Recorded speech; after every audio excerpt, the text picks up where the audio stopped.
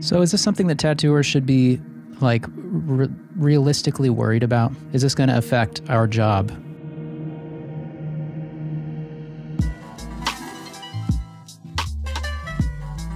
Thanks for joining me for another episode of Books Closed. I'm Andrew Stortz, and on this episode, we're going to be talking about the news of an ink ban in Europe.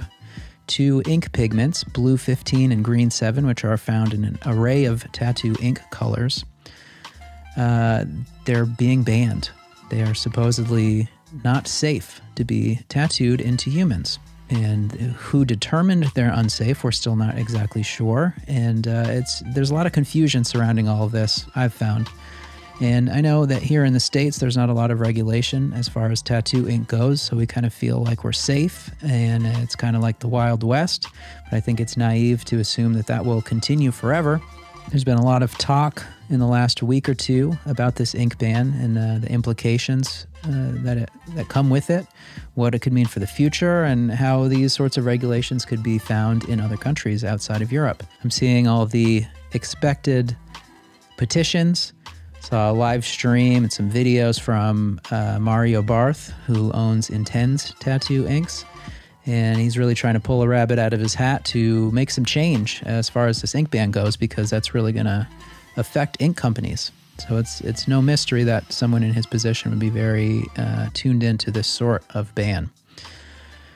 So what I wanted to do was talk to someone who had more knowledge than me about this topic, which probably isn't too hard to find.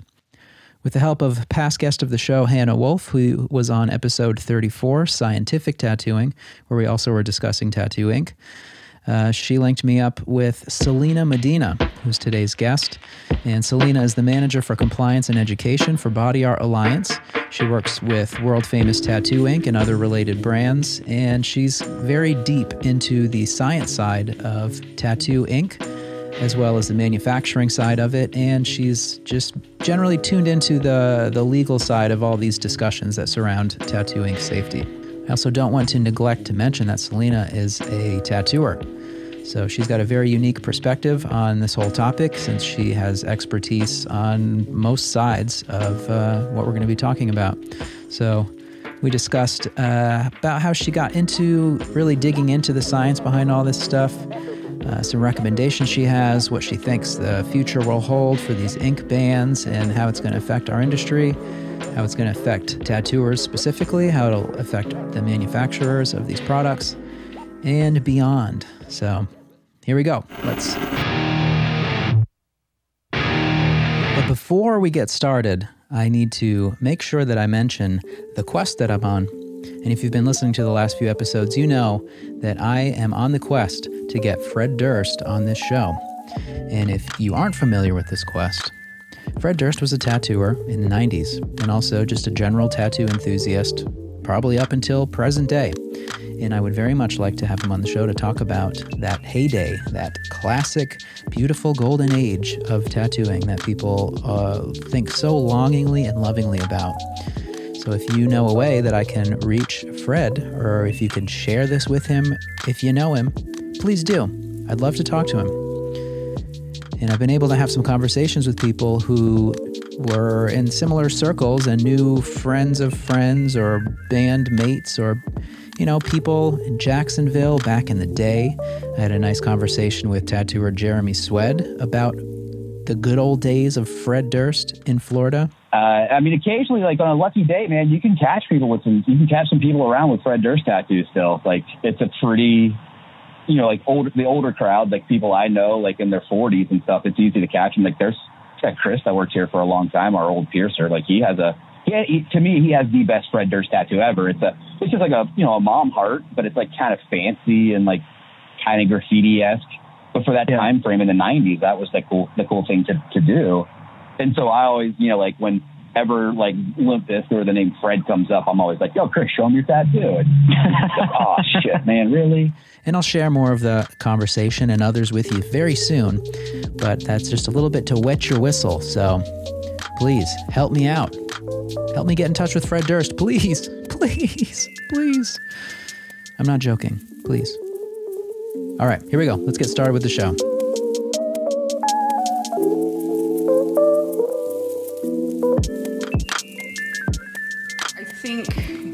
did a podcast with Hannah, didn't you? Hannah Yep. Wolf? Yep. Yeah. Yeah, okay. So I met Hannah pretty much from my interest around tattoo ink and really having a lot of questions about what happens, what goes into tattoo ink, what are we physically putting into people's bodies. And I had, like a lot of tattoo artists, I'd had a couple reactions that were pretty serious that actually scared me to a point where I was like, whoa, what is this? Why does this person have a tattoo that's not healing? Well, what's really in the pigment that's causing this? Insert going down a rabbit hole. I took classes from the Alliance of Professional Tattooists Association a few years ago. I think it was like back in 2016 or so. Not all that long ago, but enough to kind of make an impact. And then that's when I started learning, okay, well, there's a difference between inorganic pigment and organic pigments and where those sources come from. And then, you know, we started dealing with, okay, well, there's FDA warning letters where they're saying shit about tattoo pigment here. Well, there's stuff going on over in Europe. And fast forward a few years, I started working for World Famous. Well, the main reason why I started working for World Famous is because I like how they manufacture their pigments. And then you start getting into comments and questions about, well, why is the pigment different? Well, the pigment's different because quality control metrics are applied to it. So I think an important thing that a lot of tattooers may not be aware of is personal care cosmetic products are what tattoo inks are legally under. So here in the United States, we're required to post what's in our tattoo pigment. That's a law under the Fair Labeling and Protection Act. We're also required to label them appropriately, which is under Title 21 of the FDA. And then you have the European registration or legislation products. That's a whole other animal in itself because they've actually taken the time to start looking at tattoo inks and paying much more attention to what's in the pigment. Now, the United States is probably about 8 to 10 years behind what's going on in Europe. So when we see what's going on in Europe in our culture here in the United States, we're very curious. Like, why are they outlawing pigments over there, but we might be using that shit here? Like, where's the miss and the gap? Well, the miss is that in the European Union, they don't have standardized testing that concludes that a product is either unsafe, mutagenic, teratogenic, which is altering of DNA or birth defects or weird shit like that. They say all of these claims. They say all of this in the ECHA guidance documents, which I'll kind of talk about in a minute. But the main thing about that is they're saying these pigments have a problem, but they can't provide the scientific data that states here's what the actual problem is. Because there's 7 to 8 different testing facilities over in the EU, and nobody's on the same page. Nobody can say, well, this pigment's a problem, this pigment's not a problem, this one's questionable, etc. So how do they know that there's an issue if they can't even pinpoint exactly what it is? Well, because one test in one country, say in like Italy, said that, okay, well, this particular pigment has heavy metals in it. Well, in Germany, that's not the case. They said that the pigment's safe. So depending on who's talking and who's putting this through to the authorities is going to dictate who's really winning. And nobody's winning in this case. Right. Because it's... Let me go off into the weeds here for a second, and I'll bring it back. Let's go. So, tattoo ink is terribly difficult to scientifically break down and say it's going to affect you by the following means. Okay? The only way to do that is using something that has a lymphatic and adrenal system, a filtering system, and like a kidney type of like system. Well, you can only do that by animal model testing. We don't support that. Our company does not support that. We don't believe in cruelty to animals. We don't support those kind of claims. So you have the European Union who's saying, okay, well, we need more concrete testing. but we don't believe in animal testing. Okay, then you have organ on a chip where they're testing these products, but the testing on that and the data coming back from it is inconcurrent. So this is where there's a gap and there's a miss. Now, explain what organ on a chip is for people. Organ on a chip is that it is skin cell, organ tissue, live tissue, or human replicated DNA or data that is transferred onto a synthetic device where it is done in the sense of advanced toxicological screening and testing. So they expose that sample to as much of the product as they possibly can and work from a reverse engineering backwards to state that it's either testing above that toxicity rating, that it's not safe, or below screening of that toxicity rating and saying that it is safe. Make sense? Got it. Cool. So in the hot button topic right now, talking about blue 15 and green 7, I think those are the ones. I look at color every single day, so you'll have to forgive me if I get the numbers messed up. I have dyslexia, so sometimes it kind of fucks me up.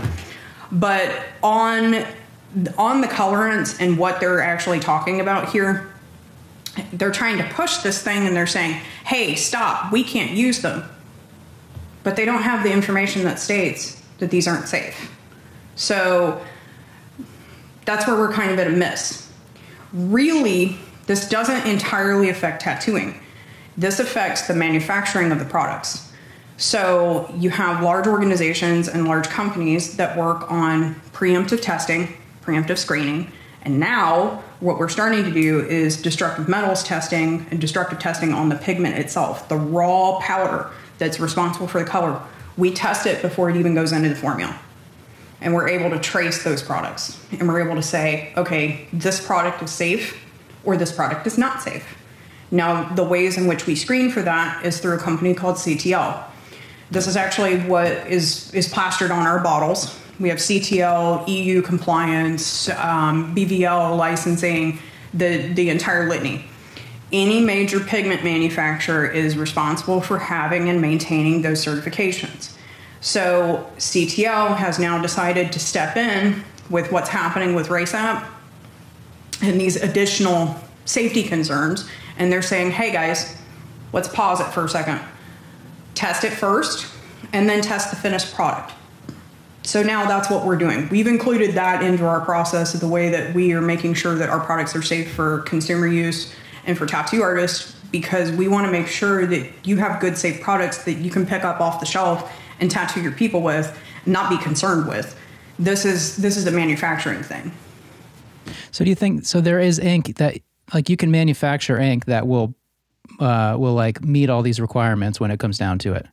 Yeah, absolutely. So why aren't people doing that? Is it a lack of care, or is it just cheaper and easier to do certain things differently? Or like, what is the root of an ink that wouldn't meet the standard? If the ink fails to meet those standards, it's because either the sourcing of their ingredients, they are having a hard time getting a good source. So that's topic number one with the pigment. The carrier solutions that make the pigment viscous and actually tattooable and into an ink, those carrier solutions may be flagged in that same sense because they're having problems with sourcing those ingredients, and they may possess some of the problems. An additional source that could make it difficult is they don't have the right testing, or they're failing like microbiological testing of the post product. So that's another one of the concerns that's in there. And then the last one is sometimes they run into issues manufacturing it. So, and when you're talking about manufacturing, because you got to remember, tattoo ink is usually made in very large vats, and you have people that manually have to introduce the product. They have to mill it, they have to refine it, they've got to clean it, you know, all of those types of things.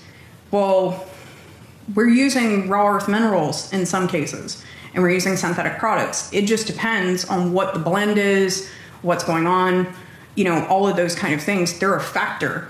Well, human hands have to touch the product from point A all the way up until the point that it gets put in the bottle. So there's room for error. So for us, we just changed how we're doing business and how we have set up our sanitation protocols to ensure that that product has minimal interaction with humans, that there's little to no room for error, there's not things being introduced into it.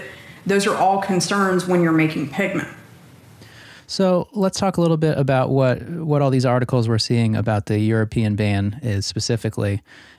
Is this something that's already in effect? No. So we have 2 years.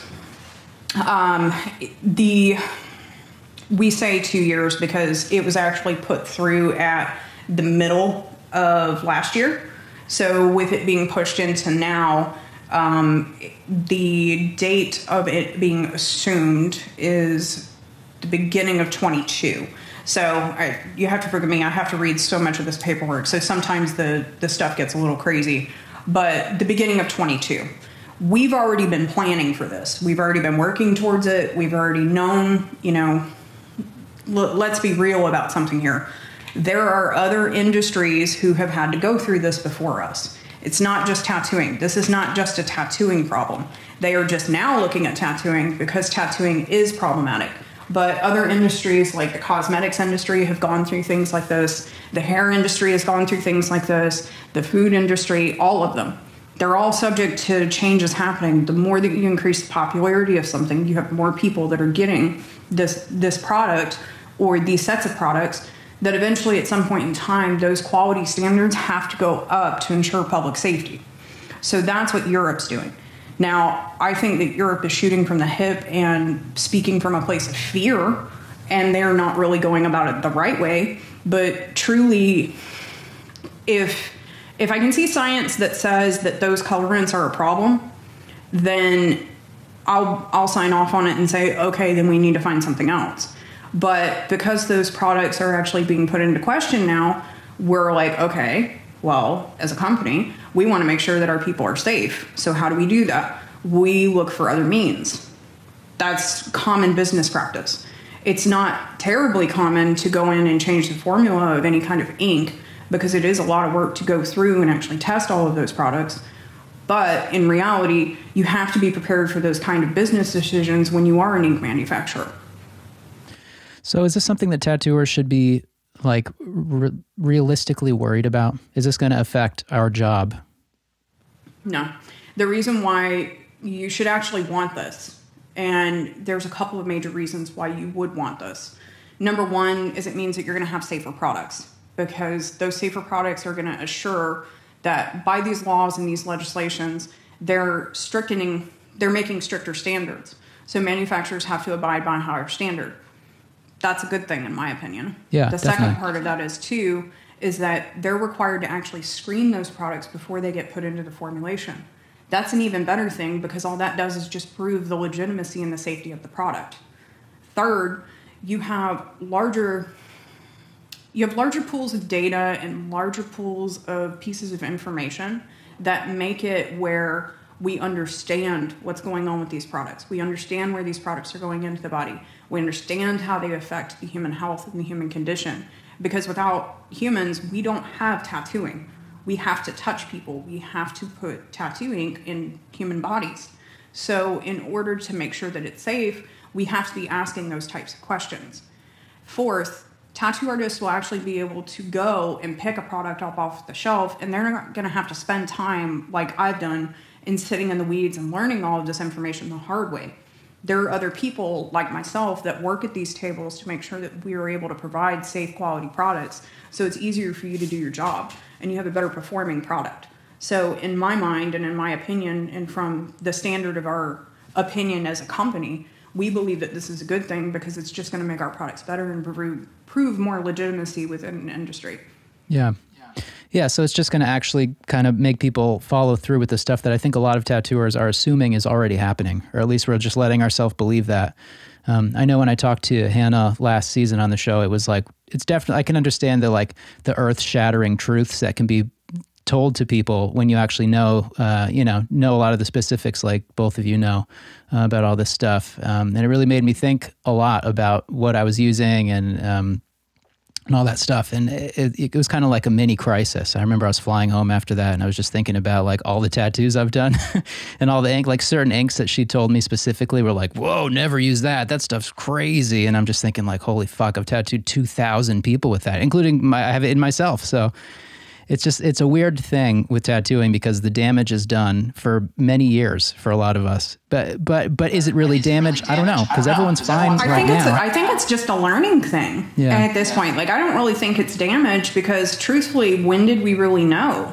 You know, when did we spend the time, and when did we come to a place of understanding as an industry where we could meet science not by an adversarial means, but actually meet it and greet it and welcome it?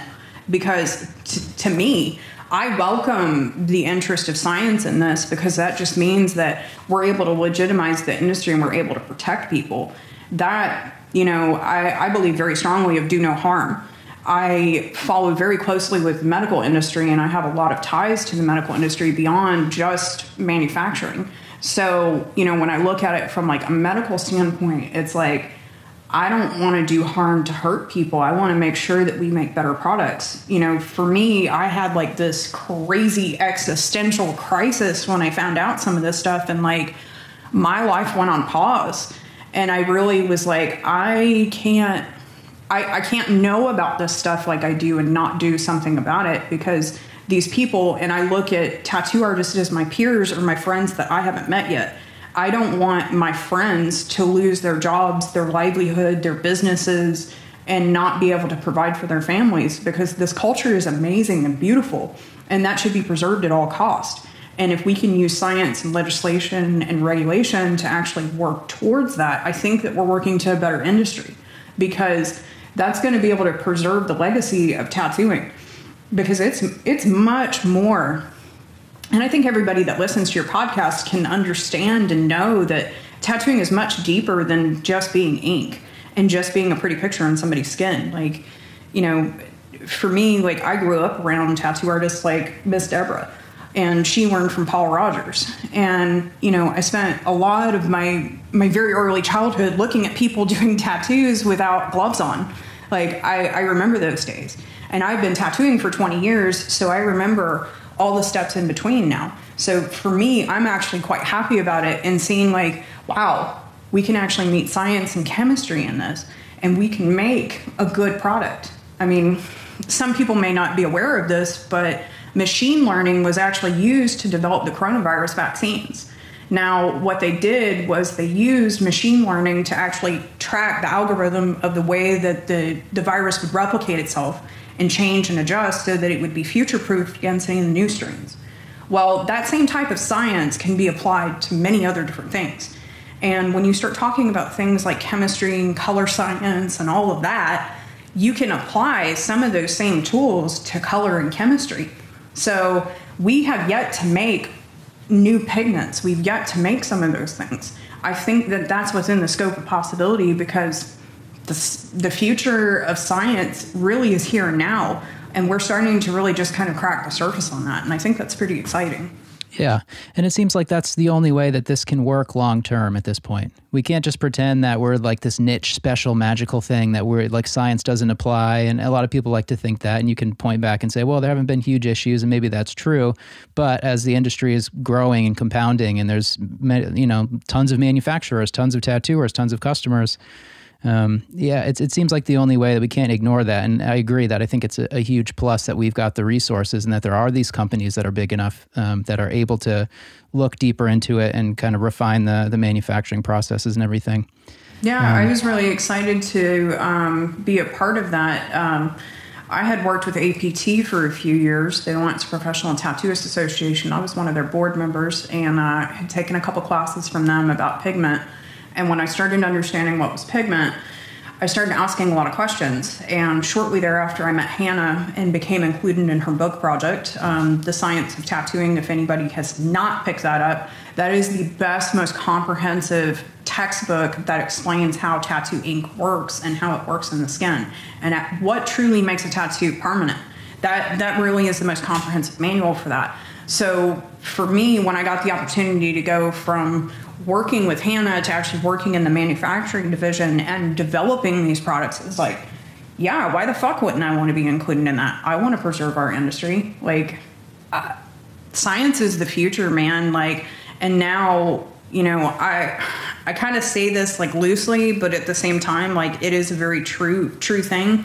Science shouldn't be something that you just elect into. It shouldn't be something that you just, oh, okay, I'll sign off on it. You should be able to go and research this stuff yourself and read the concrete facts and actually read the data and kind of like look at it. I don't know if anybody has really spent the time and looked at it, but I can share the link with you for like the actual, the ETCHA like write-up, like what the legislation says itself so they can read it themselves. But also like, you know, go on the National Institute of Health, go and research some of these pigments, go and research some of this stuff yourself, spend the time. But if you don't want to spend the time, feel free to pick up Hannah's book, look at her book, and, you know, contact me or her, or contact your ink manufacturer, ask them questions. Most of the times they're going to be interested in what you have to say because you're the person that buys their products. And that was the case for me and Lou. Lou Rubino is the owner of world famous Permablend, Kurosumi, Ultimate Tattoo Supply. I mean, God, he's got a bunch of different companies. And, you know, I asked him, I was like, hey, dude, I'm having an existential crisis here. Like, I don't really understand. Like, am I hurting people? Like, did I do something wrong? And he was like, well, no, nobody really did. We're all learning as we go through this. And, you know, science has come to the fold and we have access to it now. And I think that's pretty amazing because it just means that the other tattooers that come behind us are going to have a much clearer cut path. I don't know about you, but I didn't really have that clear cut of a path when I made my entrance into this industry. But I think that now we've gotten through a lot of the hiccups, that fixing that one part of our supplies, that's a big one. And that's a good thing. Definitely. I'm just wondering if there's going to be a way I can return those 300 bottles of green and blue ink that I just ordered. Oh my God. Oh, we're stocking up like toilet paper.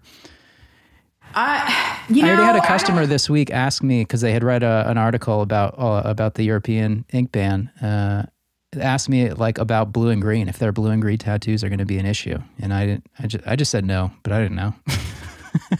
It didn't seem like any, I don't know. I never know what to think when I read that shit. If anybody's really truly that worried about it, I mean, they can go seek like a medical professional and have some type of testing done, but usually that involves a biopsy and things that hurt really fucking bad. And might I suggest that is not the way to go.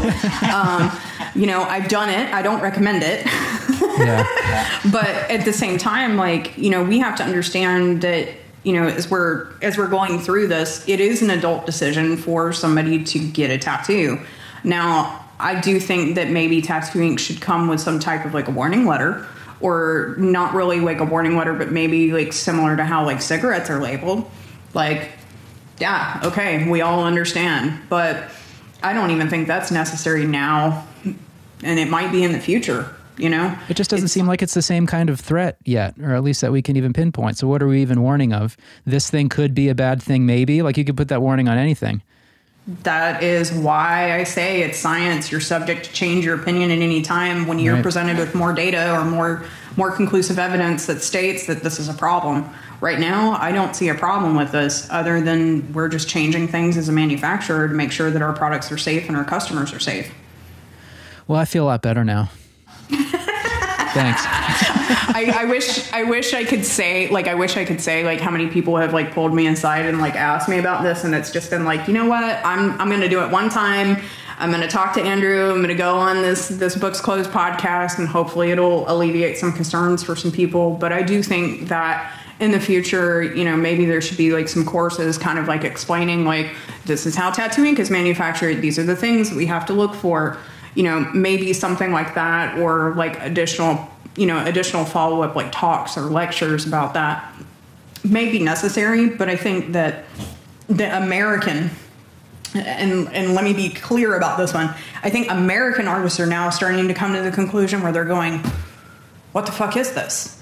Like, is this really happening right now? You know, over in Europe, this has been happening for more than 10 years. So they're just kind of like, whatever. It's old news to them.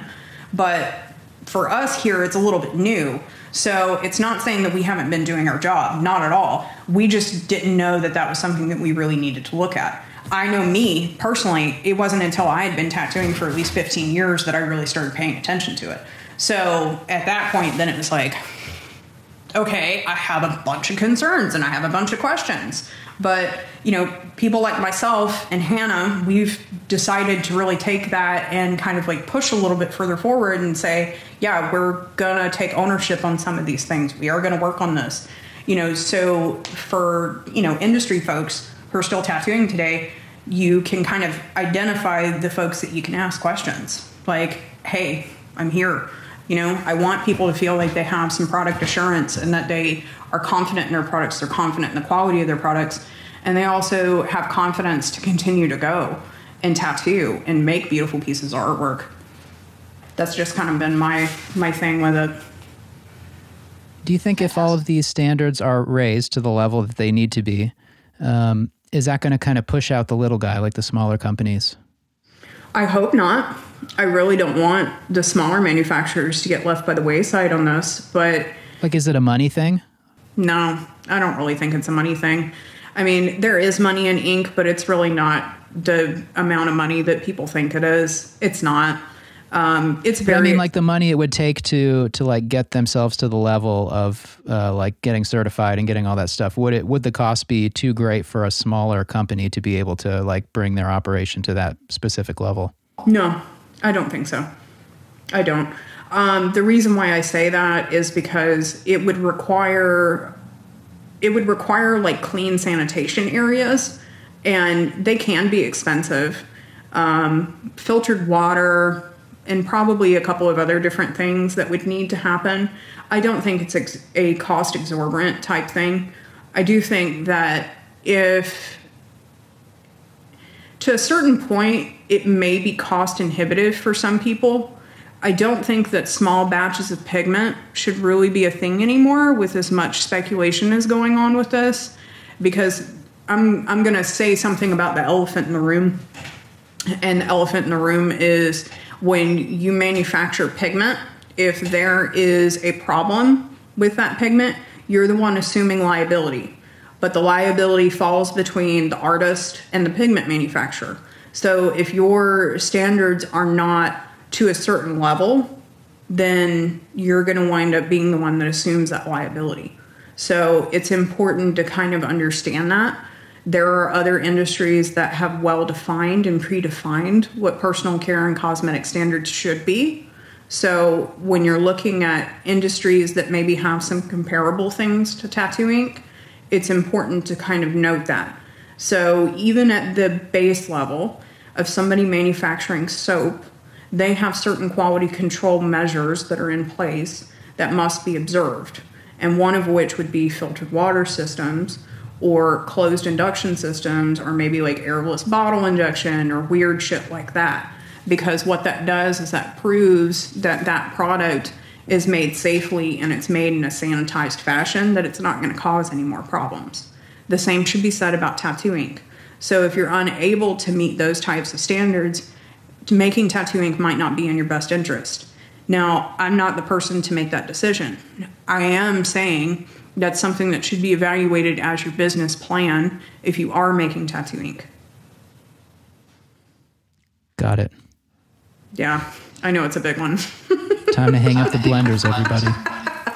I'm sorry, guys. Like, you know, I get it. I have so much love for the people that made Tattoo Ink many, many, many years ago. And some of my first memories of tattooing were of watching people make Tattoo Ink with blenders and, you know, using Everclear. And for us here in Florida, it was very simple for us to just drive like over the Florida-Georgia line and go pick up like 6 bottles of Everclear and come home and make Tattoo Ink for like, you know, a weekend. Because, you know, it's like Memorial Day, like before Memorial Day weekend, and we know that we're going to have this crazy rush of people like coming from like South Carolina or like up from the center part of the state, and oh my God, we got to have Tattoo Ink. Like, let's hustle, let's move, you know. But on the same sense, like, you know, back then we didn't really know that this could be a problem. and could cause that kind of type of problem for people and might be an issue. So now, knowing what I know about the issues that can result from tattoo ink, I personally wouldn't want to be the one that assumes that liability and that risk. And I do think that it should be evaluated into a business concern for anyone who is a tattoo artist who may make ink still. Because I know that there's a ton of people out there doing it. But I'm gonna throw a little Easter egg out there. If you're making your own tattoo ink and it doesn't cross state lines, well, that's just kind of your own thing. But, you know, it's not my thing. I don't make tattoo ink other than working for the manufacturer. So if that's something that you as a person see to do, make sure you do your due diligence, understand what it is that you're making. Definitely vet the supplies that you're making and try to provide the best quality product that you can. And then sell them like Girl Scout cookies locally. Right.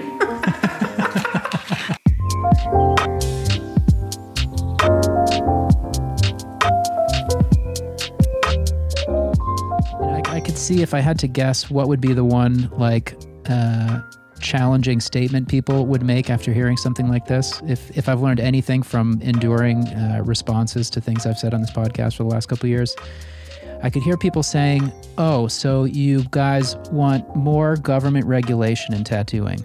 Cool." So what would you say to that?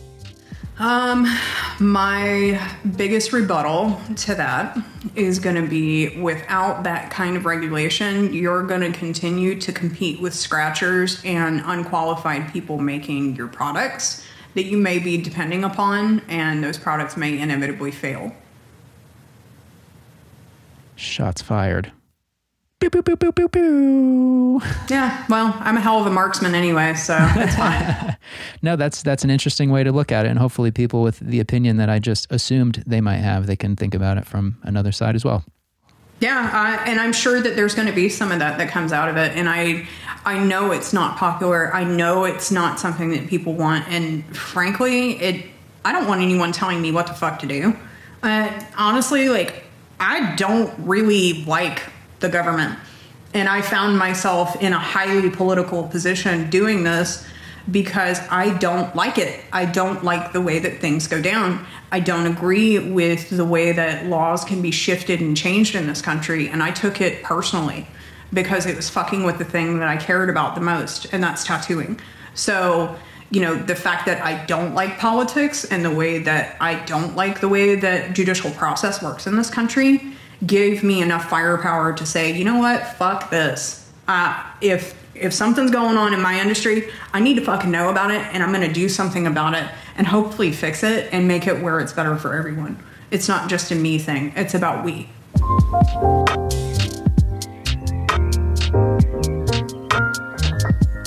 Look at the labeling, pay attention to how it's actually listed, look at the certifications that are on the label, you know, and if you have a question and you're not sure what that label says, contact the manufacturer. Just contact them.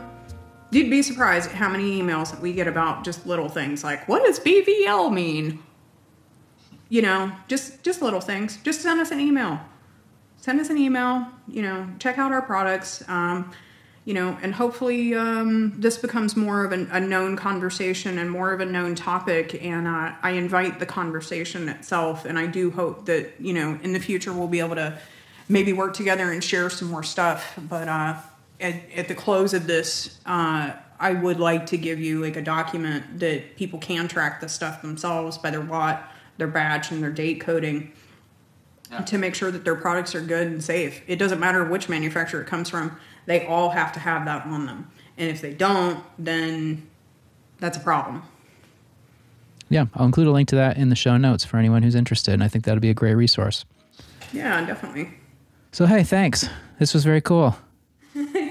You're welcome. Sorry to blow your mind a little bit, Andrew. I wasn't really sure to know like how much to talk about. Hannah just like sent that message, and I had no idea that was going out, and I was like, oh, so there's this thing that I've been working on for the last like 5 years, and now I have to talk about it in front of people. What? This is it. It's so weird. I feel like I'm back in school. I feel like I'm sitting in a classroom right now. I really didn't want it to turn out like that. I'm sorry. I don't mean it in a bad way. No, it's not a bad thing. It's just that I think we all have a responsibility. We got to buckle down and learn some shit, as you know, and the benefits that you can get from doing that. It might hurt to learn things, but I think we can all handle it. I'm going to cover myself in Band-Aids for the rest of the day. Oh, buddy. No, I'm just kidding. No, I think it's, I truly joke, but I like to think that this is a really important thing, and I hope that more people can get on board with it and not just have the idea of, well, the stuff that I use is what people use forever and it's okay. Like, that'll only get you so far. I don't think that's a good point of logic. Just because we've been doing something forever doesn't mean that we should continue to do it, especially when we have the information and the resources that can bring us to an advancement. And there's plenty of other examples elsewhere in life that have proven that sort of thinking to not be beneficial. So let's not pick and choose.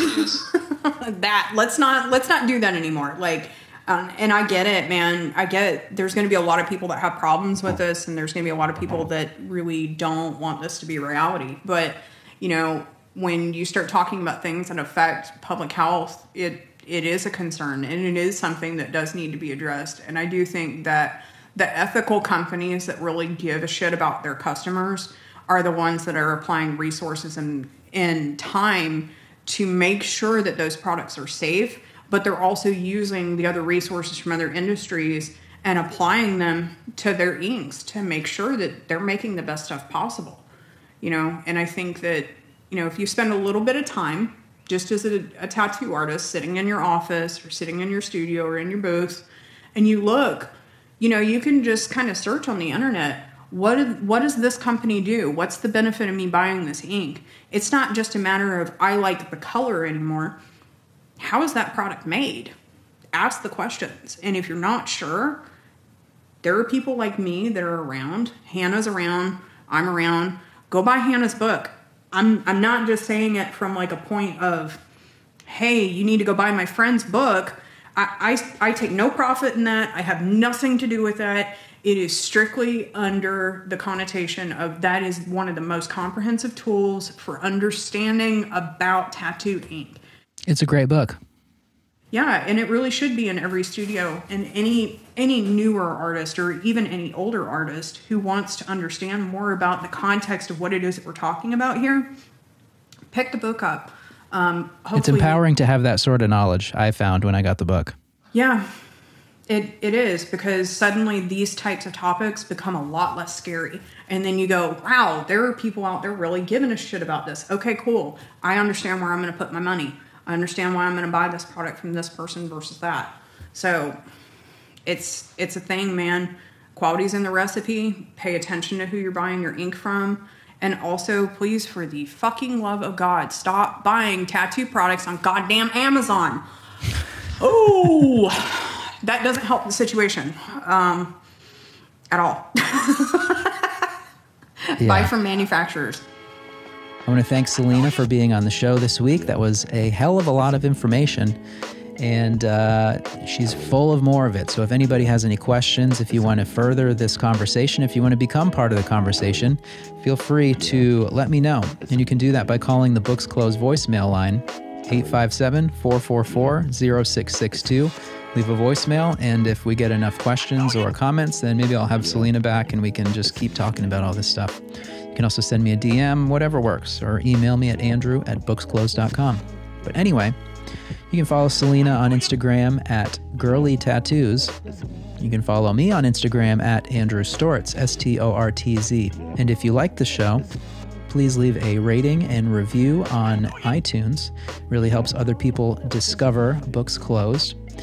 And I also want to mention that if you are interested in checking out any of the resources that Selina has provided for me so you can further your own education and awareness about the materials that you are using as a tattooer, or even if you're just interested in, as a collector of tattoos, what's actually going on with the stuff that's being jammed into your skin by a needle, you can go to booksclosedpodcast.com, find this episode, and I will have a link so you can check out all that stuff because it's very eye-opening. We'll be back next time. We'll talk some tats a little bit more. And until then, take care.